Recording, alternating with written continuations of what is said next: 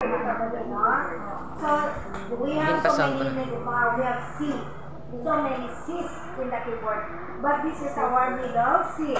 Pagkatapos, ang inyong fingers are numbered. Your thumb is number 1, up to maliit as number 5. Ha? So left and right, the same. Pagkatapos, na-explain ko naman yung sa inyo. This is your treble staff, and this is the bass staff. Treble clef, S clef. So, ang siya treble staff, kaya lang na ang staff with the treble clef side. And then next, this is your grand staff. Did you remember? Sa ating tutunan. Okay.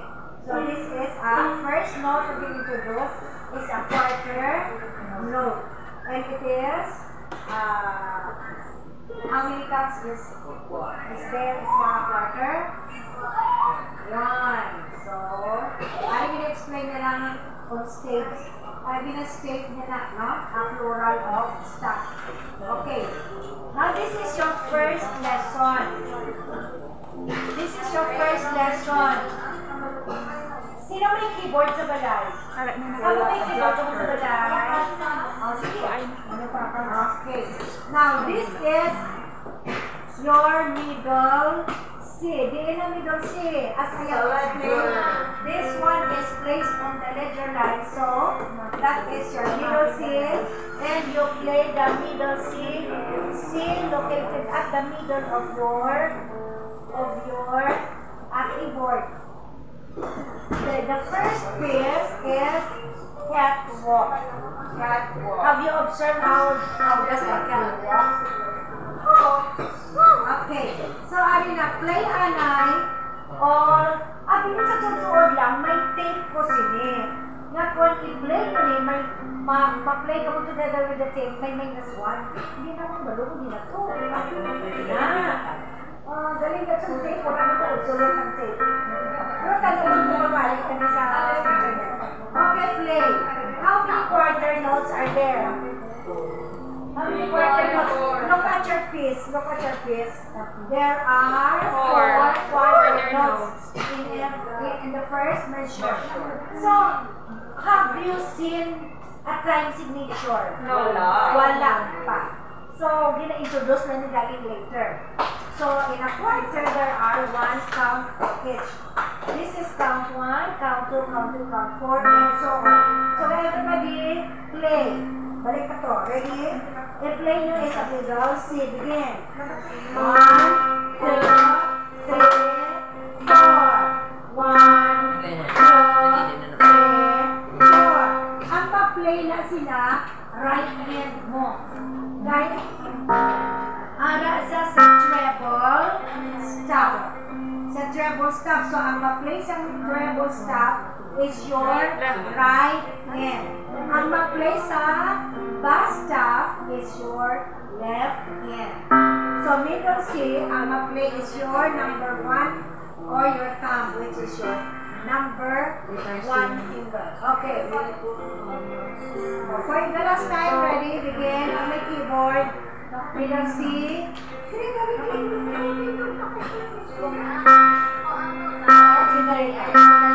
Already? Begin. 1, 2, 3, 4. 1, 2, 3, 4. Ikaw ang gusto. Ready? Begin. 1, 2, 3, 4. Another 1, 2, 3, 4. What note do you play or did you play? C. What kind of C? Middle C. Tandain na. What number of finger did you use? 1. Number 1. What kind of note did you play? Quarter. How many notes? How many counts are there in a quarter? 1. So, naintindihan ng quarter? Yeah. Quarter and middle C. Wait, go to the next. You have now the new. Do you have a new note? Wala pa. Still, you are on the Middle C ka na. How many measures do you have in all? 4. There are 4. Count. First measure, second measure, third measure, fourth measure.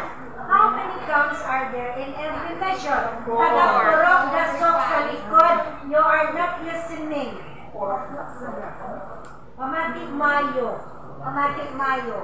Kaya nagasugod ako hambal, hindi ako gusto na may wala ka pamatik. Balik na sa klasyo. So, i-take yun yung opportunity na may-ari kita sining nga klase. Because when you go outside, pag mag-lesson ka mo, do you know how many per hour? Siguro 400 na subong per Mahal na subong, yes. So, muna pa na yung 250. Basil 500 na ta per hour. So, this is free. Yes. Capital ka di is only laway. Yes. So, you have to listen. Kung hindi ka pa man subong magamit mo ni, basta later on, wala ka kabalo sa plano sa binuno sa iyo. So, stored knowledge na na kung input mo na sa iyo kamay. Okay na? So, ali pa lang ka sa middle C. Kag sa quarter note.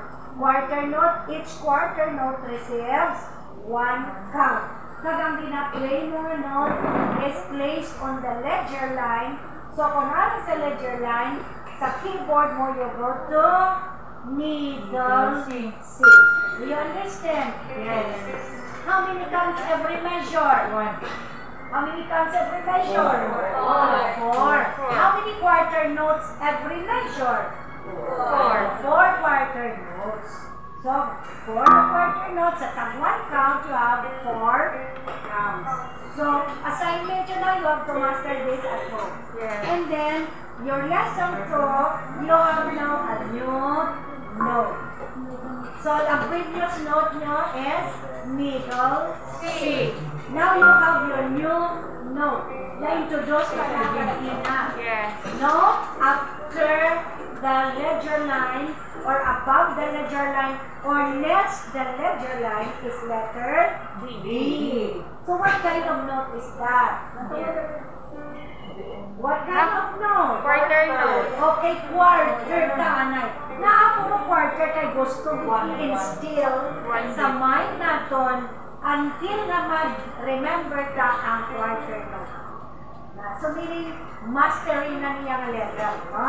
So, still, all of this ay combination na of a quarter note. A combination of letter C or middle C and letter D. Okay. So, look at your note or pwede ka mo dito. Tell me what letter? D. Yes. C. Yes. E. Yes. C. Yes. D. Yes. B. Yes. C. Yes. C. Okay. Will I memorize or will name each note by telling the letter names? Okay, so begin. D, C, D, C, D, D, C, C. From the beginning again. Ready, begin. D, C, D, C, D, D, C, C. D, C, D, C, D, D, C, C. Kung paano mo na siya binigkas, yun ang palakpak. Or yun ang pag-play. That is now called, ano na tawag ito? Wala ka Tagalog ba? Rhythm. Rhythm. Amo na ni siya niya nga ritmo. Okay. So, D, C, D, C, D, D, C, C, D, C, D, C, D, D, C, C. Okay, what finger for letter C? Middle C. Bottom. 1 or your thumb. Number, ang letter D, what finger? 2. Okay, this is now your number 2. Okay. Ang placement sa keyboard, ang kahon, muna. Wala ka muna ha. Muna, position, naga-curve. Ready? Look at your note, play kita.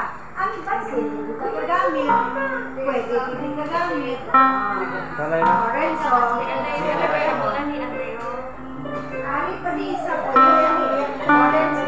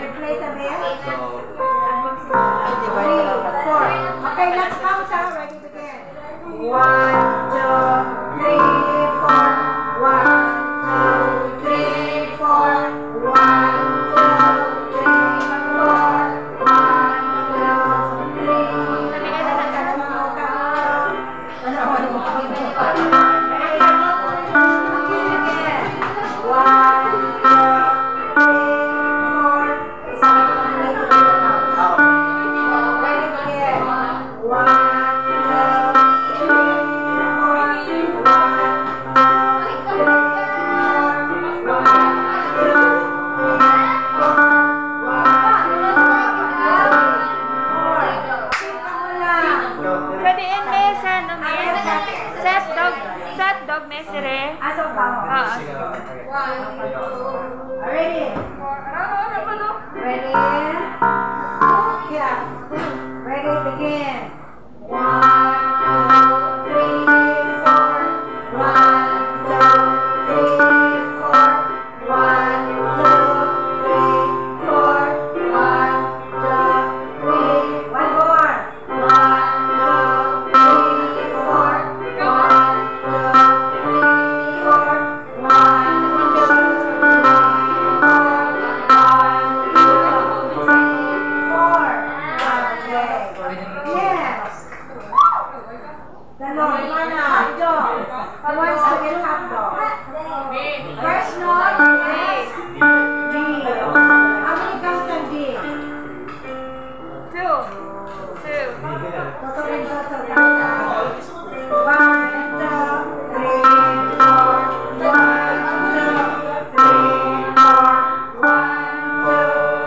4.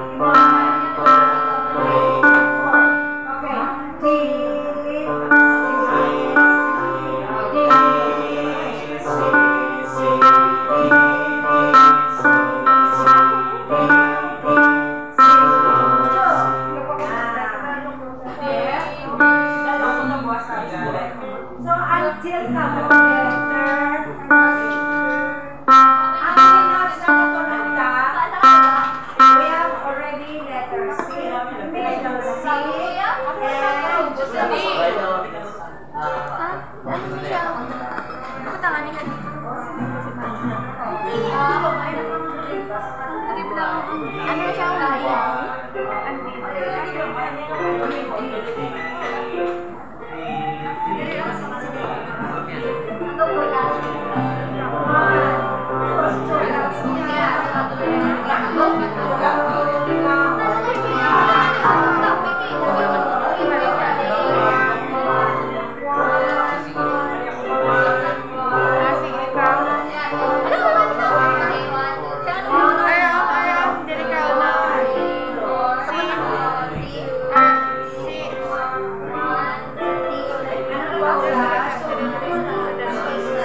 it's 4:55. That's time.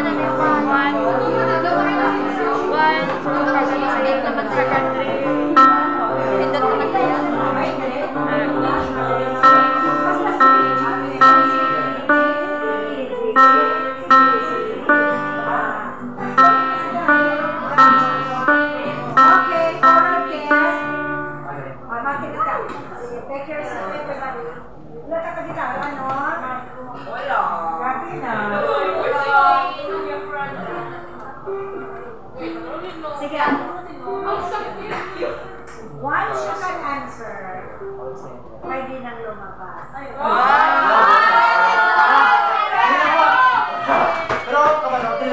you cannot answer, close the door muna. Close the door. Pina-answer sa bata?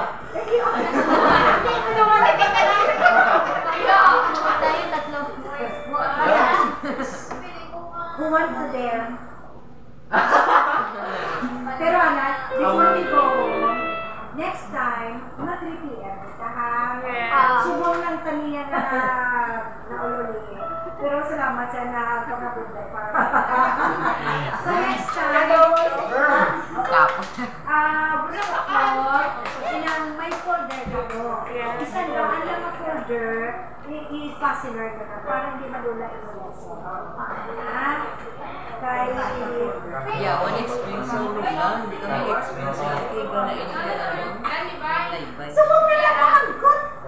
At sige, Daleka, ngayon, ang assignment nyo, basta nag-appear ng lesson, kailangan nyo have 1 hour or more every day practice. 1 hour or more. Pinag-advertise is 1 hour. So, kailangan pala nakita nyo na pala ang recital. Once mag-recital, ginamemorize na mo.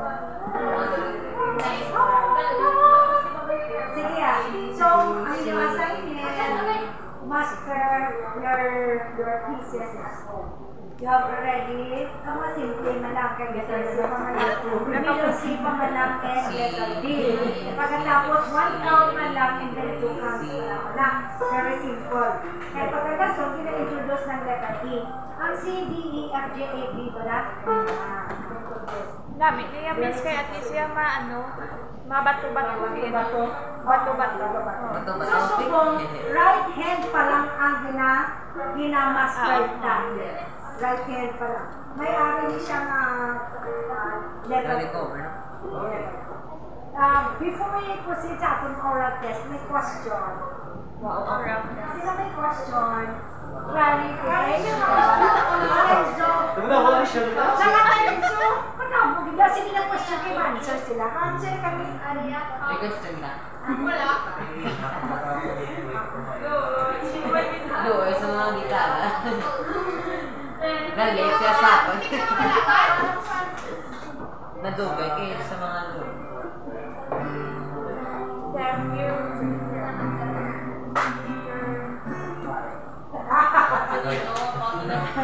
Self-one.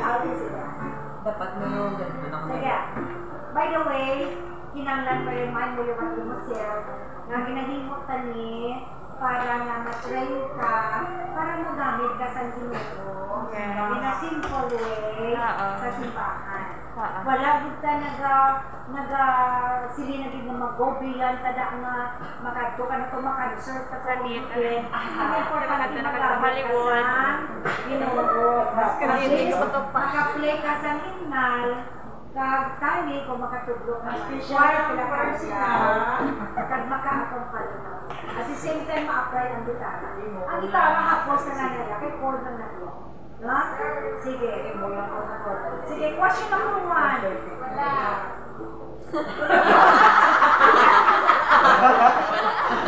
Wait, so then answer. If you want to answer, raise your hand. Do not say the answer. Okay? Kaya ako lang din mo recognizing mo kung ikaw ako na pa-answer. Okay, number 1. Okay na ako pero sadaan sa bat. Basta sabat. Basta ka sabat ko. Basta hindi na size ko. Where can you find middle C? Ay, wala ko na sigaw. No na. Silay ko na doon. Mention I not say the answer. Oh, sige. Si Franz muna ang answer. If you don't know the answer, you stay, ha? Stand up. Alam. Love. Alam na siya.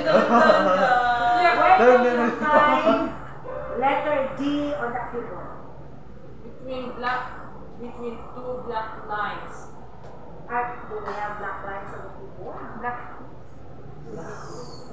Where can we find letter D on the keyboard?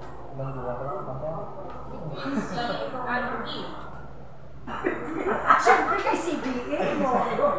Okay, who wants to answer? Raise your hand. Between miss the 2 black keys. Okay, bye-bye, Ter. Bye. Pili ng bata. Sige. Next. Hindi ko luwas. Silin.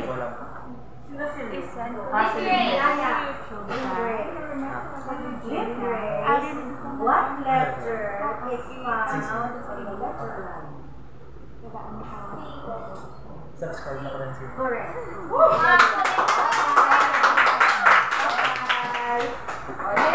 Karoon ako yung tamang sa ako yan. Alam naman, kaplang ko na. Sa kabalulang. Sa kabalulang. What? Ay, tatlo. Alam mo siya na, gawin niyo. Pati yung keyboard na wala. What? Nag-rapture na ba?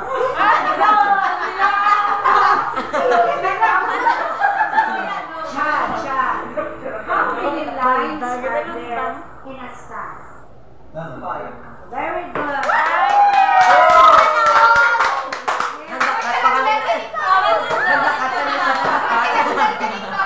Sige, erase me. Erase me. Nagupot pa na si Charles Hamon.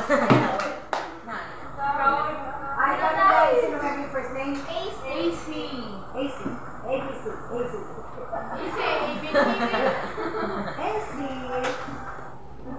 Where can you find letter F on the staff?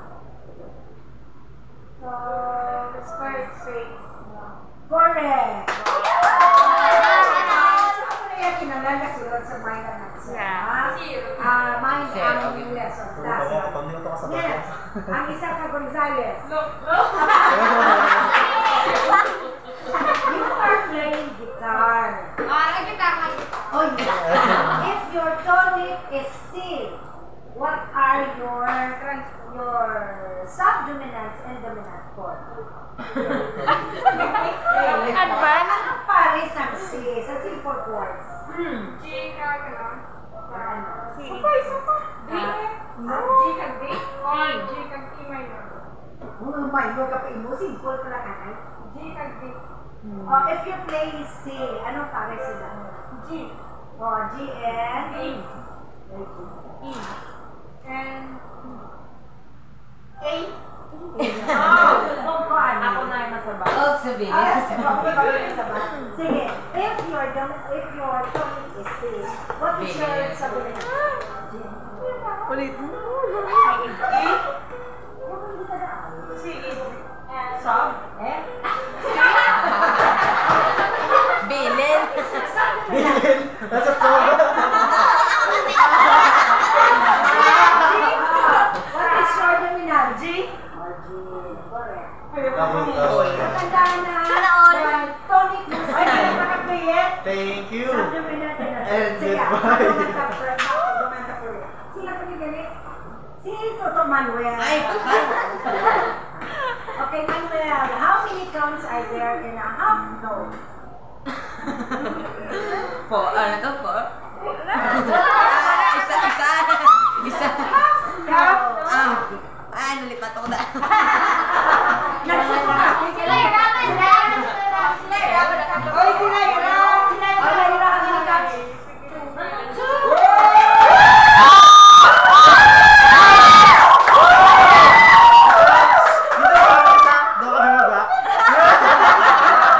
How many counts? How many counts are there in a quarter note? Ano ka? Quarter. One. One.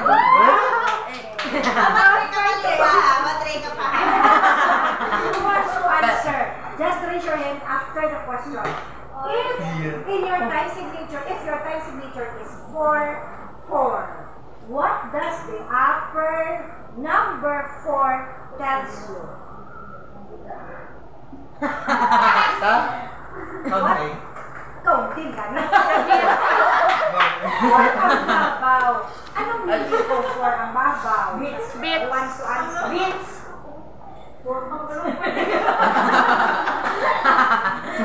Liar. Ikaw na. Tapos mo yan. Every Measure. Okay. Yeah. There are four counts in every measure. Kung ang upper number 3, there are 3 counts in every measure. If the upper number is 2, there are 2 counts in every measure. Okay, next. Oh my gosh.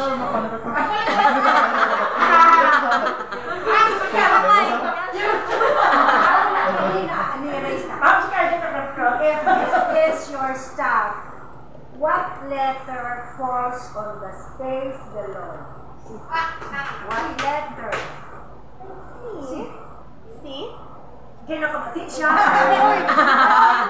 Di mo na to. What letter? First, get Space below. space. C. How about the ledger line? D. Ay, isang ledger. Ledger line. Ledger line. Ledger line. Middle C. Space below. Letter D. Letter D. Huwag pa siya sa akon. Okay. Dami ka na magsabat kung bakit. Ano question mark sa kanta? D. D? Sige. How many spaces are there in a staff? 4. 4. How many lines are there in a staff? Ano tayo? Yung mga bigyan ng 5. Uy, G clef is for what? Voices. Very good. Bass clef is for what? Voices. Very good. Then, siya na lang ang kasama ko. Anak mo yung ano? Joros. Sige. So, I hope and pray as we go along with our lesson, hindi nyo na sila pagkalimutan. Kaya later on, pa mo naman matulog sa ipan. Ha? Sige, let us close in prayer. Everybody stand. Sila, come and close in prayer.